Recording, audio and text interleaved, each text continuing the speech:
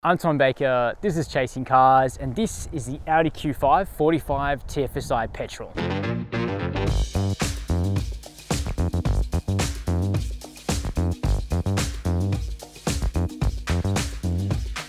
Long-time subscribers and eagle-eyed viewers will probably recognize this district green Audi Q5 behind me, because this is a car that I did a shorter video with when talking about the new facelifted 2021 Q5, which came out 6 months ago or so. It's kind of hard to pinpoint any particular event in the last 2 weeks / 2 years of the pandemic, who can really tell.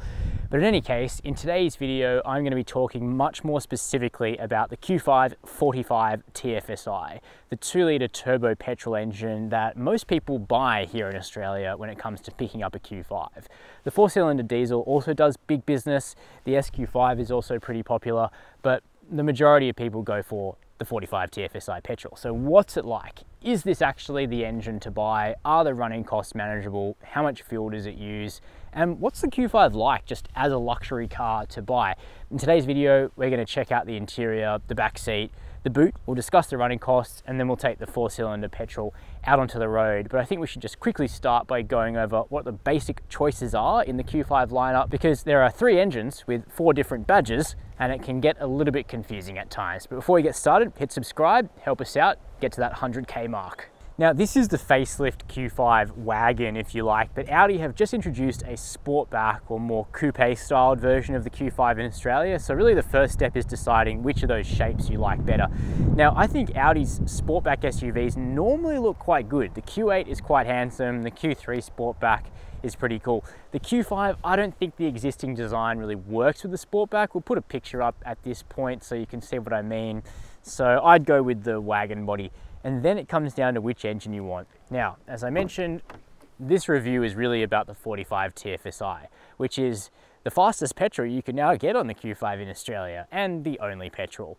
It used to be that the SQ5 performance version of this SUV was petrol, now it's not. So if you want a gasoline motor in Australia, it's going to be this one. It may have the Audi rings on it, but it's the Volkswagen Group EA888 2-litre turbo 4-cylinder petrol engine under here, producing 183 kilowatts of power and 370 Newton meters of torque, or as I like to think of it in my mind, a Golf GTI with 3 extra kilowatts. But of course the Q5 has all-wheel drive. Now, it's a more responsive all-wheel drive that can drive the front wheels alone when you're just driving very steadily on the highway, but any throttle application at all in this car sends some torque rearward, so that's certainly good to know. And the gearbox here is a 7-speed wet clutch, dual clutch automatic transmission that Audi call S-tronic, but there's no difference to the wet clutch Volkswagen DSG that you get in cars like the Golf R and the Golf GTI. So definitely a tried and tested dual clutch gearbox at this point. The other engine choices are the cheapest Q5, that's a 40 TDI, that's a 2-litre turbo diesel, making 150 kilowatts of power and 400 Newton meters of torque, which we took a look at recently in that comparison against the Genesis GV70, which the Audi actually won. Then there's a 50 TDI, that's a V6 3-litre turbo diesel, making 210 kilowatts of power and 620 Newton meters of torque, an engine shared with the Q7, so it really goes like the clappers in the Q5. And then at the top of the lineup is the SQ5 TDI, which I've reviewed separately. That has a really beefed up 3-litre V6 diesel with a substantial mild hybrid system, producing 251 kilowatts of power and 700 Newton meters of torque, and that is quick. But as we'll find, the 2-litre petrol actually isn't too bad in terms of performance. Next up, let's go inside. So what is life like inside the Audi Q5? Well, recently we had a look at that base diesel, which was the cheapest possible Q5 that you can get here in Australia, which doesn't get things like these sport seats, but pretty much any Q5 that you buy has a really decent interior from a quality perspective. But actually, probably the thing I like the best about the interior of the Audi Q5 is just how relaxing it is to look at. It's so not overdone. Like when you compare it to something like the Mercedes-Benz GLC, which has this big swooping center console and all of this detailing, it's quite beautiful, but it's a lot to take in. The Audi Q5 is really quite opposite. Some people would call it plain, and if you hate it, that's fine. But for me, I really appreciate the restrained elegance of this interior and the layout of the dashboard, which just keeps it simple, but in general, there's enough buttons to get things done quickly, particularly around the climate control area, which continues to be traditional buttons and knobs in this car. Sadly, I can't say the same for the MMI system, which is now based around a touchscreen. The touchscreen itself is bright, crisp, quick, responsive, all the things you'd want a touchscreen to be. So no major complaints about interacting with that. It's just that in order to build this into the Q5, Audi decided to delete the old rotary MMI controller, which used to sit down here, and it's been rather unceremoniously replaced with a hole in the center console. Technically a storage area, but as I found, here's my iPhone 12 mini. Not even an iPhone mini fits into it, so fairly useless. I wish they had kept the rotary controller just as an extra option, and BMW really shows how to do this right, because the X3 gives you a good touchscreen, but it also gives you an iDrive controller, best of both worlds, and they work better in different situations, right? So now I'm parked, obviously, got CarPlay up on the screen, which is wireless in the Q5, tremendous. I'd want to use the touchscreen, but driving over the kinds of bumpy B roads we have in Australia, you don't want to be using a touchscreen, you want to be using a rotary controller. So now you understand my obsession with that topic, hopefully. Now, in front of me, I have Audi's awesome virtual cockpit, still the best digital instrument cluster in the car industry. We've got a satellite map that I can put in front of me. It's like a sixth sense when you're driving, but we can also display loads of trip computer and media stuff, really customizable. And one thing I love about Audi's is just how clicky their buttons are. Really nice feedback.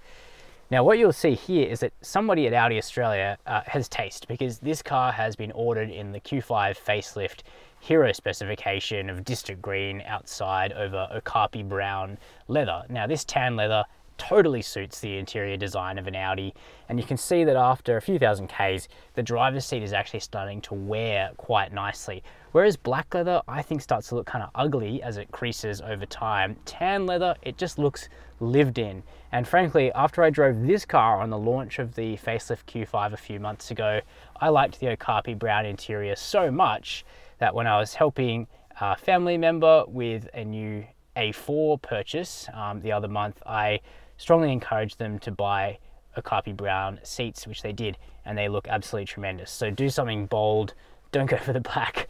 This color is absolutely beautiful. Now, as I mentioned, the layout is relaxing, but quality is also high, and that's something that Audi has been good at for a long time. So, you know, everything feels really nicely screwed together. Even though this is a Mexican Audi, not a German Audi, most of the time you can't tell. There's only one main area where I think the Q5 is oddly worse than the A4, which it's kind of the SUV equivalent of, and that's the grab handles for the doors, which are,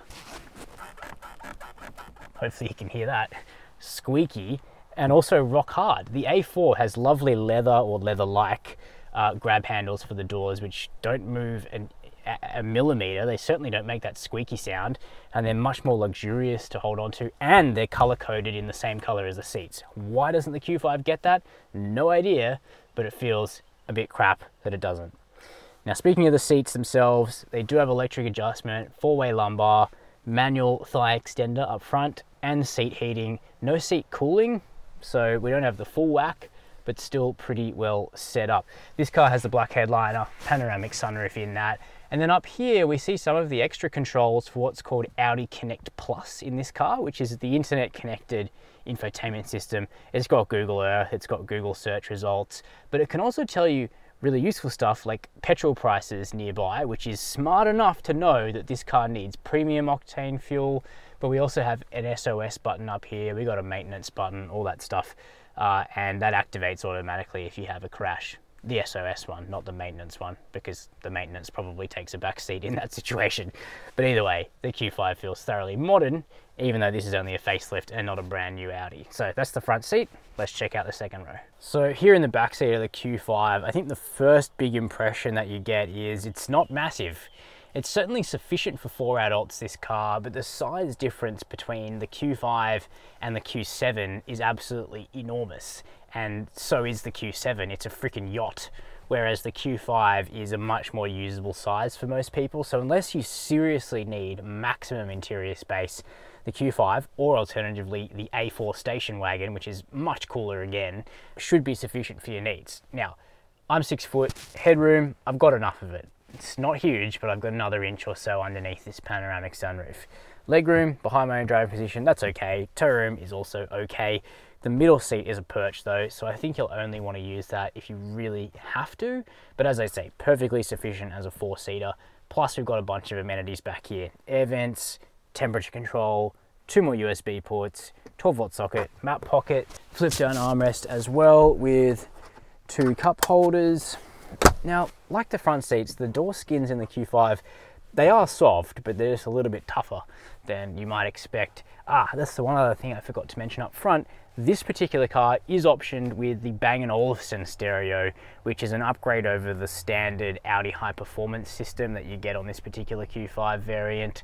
And it sounds excellent. For audiophiles, the Bang & Olufsen is the way to go. It does come at a premium, but it's clear, crisp, bassy, and the surround and 3D effects are actually really very, very cool, and they sound good. Here around the back of the facelift Audi Q5, again, the district green color is doing wonders for me. And this particular car has a black pack, which is probably right for the green, I reckon. Usually I prefer the aluminium styling package on Audis, but it really does kind of depend on which color, which base color you go for. Now, the interesting thing about this particular example of the Audi Q5 is it's kitted out with the top lighting package you can get on this car. Now, Audi has always been interested in car lighting. They were among the first to do the sort of pearl necklace daytime running lights, I don't know, more than a decade ago, I reckon. But now with the Q5, you can actually get these absolutely fascinating OLED tail lights that are responsive to how close a car is behind you. You can see that they're freaking out because I'm quite close to the sensors here, but they also change based on what drive mode you're in. So right now the car is sitting in sport mode or dynamic mode. If I pop it back into the automatic drive mode setting, you'll see that in the automatic setting, they've now gone back to a Q shape for like Audi Q, the SUVs. So that is awesome. Not the first time we've seen Audi OLED taillights. I'm pretty sure they debuted on a TTRS a while ago, but they've now spread into the wider range. As you can see, they don't work especially well for car reviews because I'm standing here, but still a very cool feature. Now, power tailgate, that's standard across the range on the Audi Q5, and it opens up to reveal really a perfectly serviceable boot. 550 litres of capacity is par for the course for the luxury mid-size SUV segment. We've got a cargo blind, nice and sturdy. We've got remote releases to drop those back seats. We've got plenty of hooks, we've got nets aplenty, so nothing's going to roll around and cause annoying noises from the boot. Also got this lovely finisher here to protect the paintwork, and underneath the boot floor we've also got a space saver spare. Not as good as a full size of course, but certainly better than nothing. And then controls up here to either close the power tailgate or close it and lock the vehicle. Last step for us before we take the 4-cylinder petrol Q5 onto the road is to talk about the running costs. So what's it going to cost you to run a Q5 with the 45 TFSI petrol engine? Well, a little bit more than the diesels in terms of fuel consumption. The good rule of thumb that I found in my pretty thorough testing of this Q5 is that in virtually any situation, it uses about 2 litres per 100 kilometres more than the 4-cylinder diesel and around 1 litre per 100 kilometres more than the V6 diesel option that you can get in the 50 TDI version of the Q5. But that said, the fuel consumption is still good, and that's because the Volkswagen Group EA888 2-litre turbo petrol engine under the bonnet of this SUV is pretty fuel efficient, and then Audi adds on a mild hybrid system on top of it for things like extended start-stop. The engine subtly dies off underneath like 22 kilometers per hour, and that works well. So in town, we managed about 9.5 litres per 100 Ks. On the highway, we managed around 7.5 litres per 100, which is acceptable. If you do drive long distance, country miles, consider the diesel options instead. Now, Audi sell service packs for the Q5, and the 45 TFSI's plan will set you back $3,140 for a 5-year, 75,000 kilometre plan, which is at the more expensive end for this segment, but it is transferable to new owners as well. Now, the warranty on the vehicle is actually only 3 years with unlimited kilometres, and it's about time Audi matched Mercedes-Benz for their 5-year unlimited kilometre warranty in this segment. And if you're negotiating on a Q5, you should demand a 5-year warranty be thrown in for free, or you're going to go up the road and buy a GLC instead. And lastly, insurance. In the last 12 months, the median budget direct customer spent $1,555 to comprehensively insure a new Audi Q5. Everybody's situation varies, and your premium will vary based on things insurers take into account, like where you live, how you garage the car, your driving history, etc. So you'll remember that I posed the question in the intro, should you buy your Q5 with the 45 TFSI petrol engine? Well, that's what I'm really going to be focusing on in my driving comments today. I've already got a general Audi Q5 review up on the channel of the facelifted version, where I talk at length about the different suspension options that you can get in this car. And I've also got an SQ5 review up on the channel that talks about the top of the tree Q5 that is actually really great. But today I'm going to be focusing on the 45 TFSI petrol 4-cylinder. So first of all, what is it? Well, we already had a quick look under the bonnet, but it's the Volkswagen Group E888 motor, 2-litre turbo petrol 4-cylinder, making 183 kilowatts of power and 370 Newton meters of torque. So pretty healthy outputs, and 4-cylinder turbo petrol engines have come really far in the last decade. As diesel has started to go out of fashion, kind of out of fashion more with car makers and regulators than it has with people that actually buy these cars, who tend to kind of like diesels in mid-size SUVs. The petrols have gotten much better. They've gotten more fuel efficient, torquier, and certainly quieter and more refined. And you get all of those benefits in the Q5 45 TFSI, and it certainly helps that the 4-cylinder engine used in this car is, I mean, it's beyond tried and tested. The Volkswagen Group have used this engine for almost 20 years, and it's gone through constant iteration through that time, making it faster, better, quieter, smoother, and better for the environment too. And so when you drive it here in a 2021 Q5, it still feels really fresh as a daisy. Now, this isn't the fastest Q5. Both the diesel V6, the 50 TDI, and the other diesel V6, the SQ5 TDI, are quicker than the 45 TFSI, but it is notably more rapid than the base Q5, which has a 4-cylinder diesel engine. And it's also a fair bit quieter and considerably smoother than the 4-cylinder diesel. And so I guess for people that really have something against that kind of clattery diesel noise, which is suppressed in the Q5, but it's still there, you can still kind of hear it. You know, this petrol is lovely. When you accelerate with a bit of verve, instead of getting clatter, you get that raspy, you know, petrol 4-cylinder note, which sounds pretty good. Definitely sounds better than the base diesel. And on light throttle in the diesel, you just hear it quietly working away. The difference with the petrol on light throttle is you basically don't hear it at all. So it is very, very quiet and very refined. It also really leaps off the line, this petrol. The gearing is pretty short in the low gears, and that really gives it the ability to just pounce from launch. It sends quite a lot of torque rearward. The Quattro system, or what's branded as Quattro in the Q5, but to save fuel when you're just driving steadily on the highway or at a steady speed like I am now on this suburban street, it's front drive. As soon as you put any throttle in at all, even light throttle, it sends torque rearward, and you never really get acceleration in the Q5 that isn't all-wheel drive. So it's not a kind of reactive system. Instead, it's just, if you're accelerating, it's all-wheel drive. But if you're just sort of steady speed on the highway, it's two-wheel drive, as in front-wheel drive.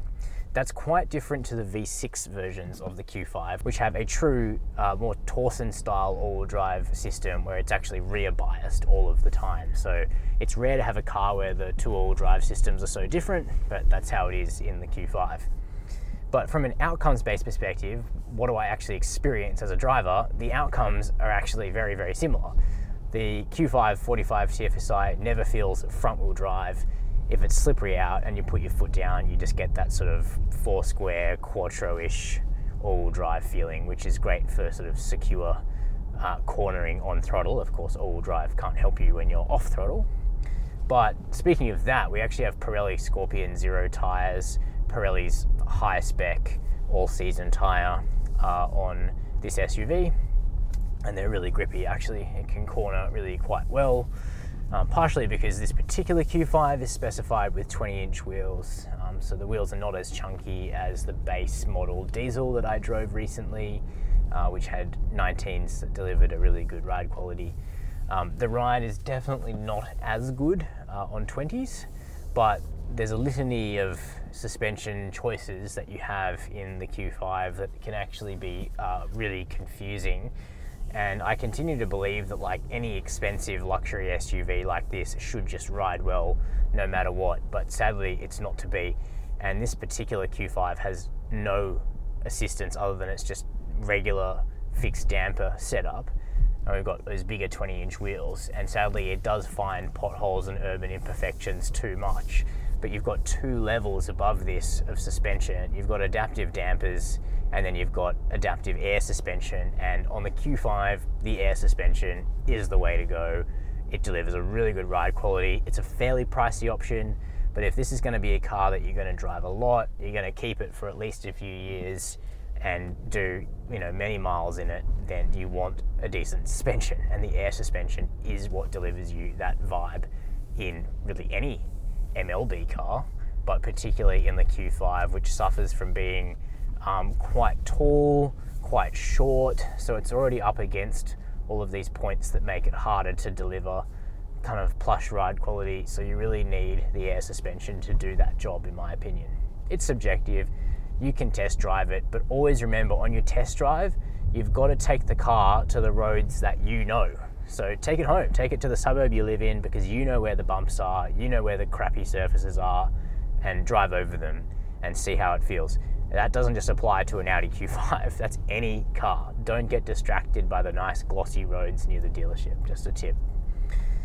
But refinement is superb in the Q5. It's quiet, it's comfortable. The Bang & Olufsen stereo in this example sounds fantastic. The wireless CarPlay works well. It hasn't dropped out for me during my week of testing. The virtual cockpit with the satellite mapping is so sophisticated, and like most cars Audi produces, the Q5 just comes together in such a way that makes you go, ah, right. These guys really know how to screw together a car and how to make all of these systems work in concert. The same also goes for the safety tech. The lane keep assist is good. It's strong but subtle, you know, so it will correct your line if you're doing something silly, but it leaves you alone the rest of the time and doesn't embarrass you, which is nice. We've got adaptive cruise, again, well tuned. We've got a blind spot monitoring system in the mirrors, not as good as the Genesis GV70's blind spot cameras, but still, you know, it's good to have it. And we have a very crisp 360-degree camera in the Q5, which makes this SUV easier to park. Plus, there is reversing AEB on this vehicle. So those are my impressions of the new Audi Q5 with the 4-cylinder turbo petrol engine, the 45 TFSI. And I think this powertrain is going to be right for most people that want a Q5 here in Australia. It balances decent power and torque with acceptable fuel economy and really good refinement, actually. For those that do longer miles, either the 4-cylinder or the 6-cylinder diesel could make more sense, but if you're mostly hanging around town, the petrol is actually quite a nice thing to drive. Now, what I would do is specify a Q5 in an interesting color combination, like this one. District green over Okapi Brown is one way to do it, but there's a beautiful navy, there's a burgundy, there's beige, there's gray inside. There's all sorts of different options that you could consider with the Q5 that aren't black on black. That's my opinion though. You can let me know if you agree down below the video. While you're there, make sure to hit subscribe and the notification bell. We're pretty close to 100K, so you can make a real difference by subscribing there. And as always, thanks for watching Chasing Cars.